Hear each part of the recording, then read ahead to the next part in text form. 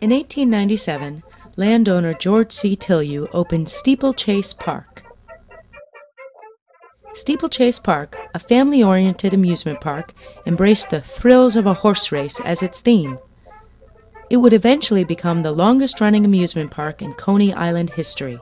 French Voyage, House Upside Down, Ballroom, Satin Theater, Cabaret de l'Amour, Dante's Inferno, Cave of the Winds, House of Too Much Trouble. Will furnish admission and the 16 attractions above stated for 25 cents per ticket, besides the use of a special ballroom and band.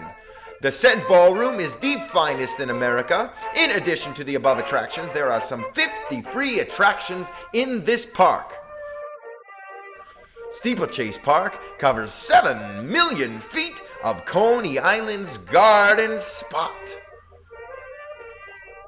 History of Coney Island. Lists and photographs of main attractions.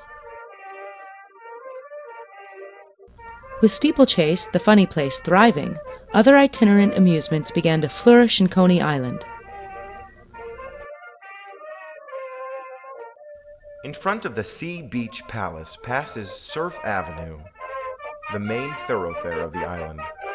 It is absolutely hemmed in by the multitude of booths, merry-go-rounds, tents, dime museums, restaurants, photograph galleries, camera obscuras, roller slides, hot sausage vendors, and the 1,001 devices and occupations which make West Brighton a perpetual fair. We have described, and our engravings illustrate, only a few of the sights to be seen at Coney Island on a summer's day. The place is ever-changing, ever-attractive.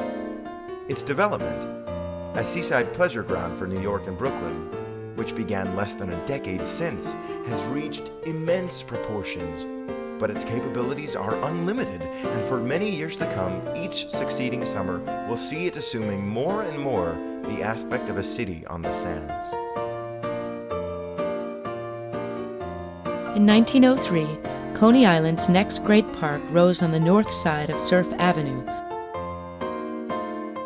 Luna Park, the heart of Coney Island, portrayed a fantastical vision of a trip to the moon.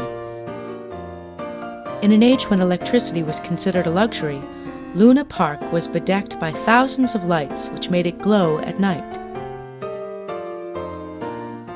Luna Park, the heart of Coney Island, encloses nearly 40 acres of land and is one of the favorite playgrounds of the citizens of Greater New York. The entrance is through a massive archway fronting on Surf Avenue.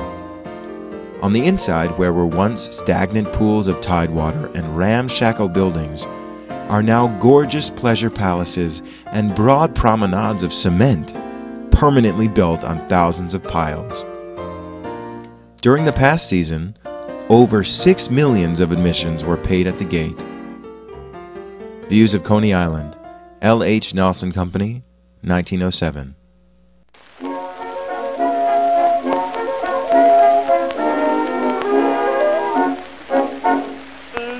Was German, her friend's name was Herman, he loved her, so you know the rest.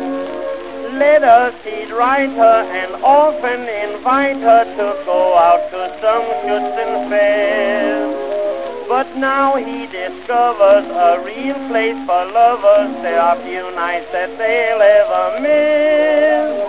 So his invitations have changed their locations, and now they read something like this. Meet me down at Luna, meet me at the gate. Luna, 'tis the point, Luna, I'll be there a day. We'll take a trip up to the moon, for that is the place for a love. So meet me down at Luna, down at Luna Park.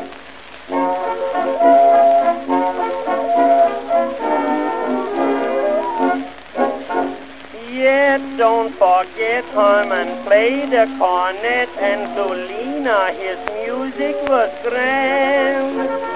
As a musician, he got a position to play in a big German band.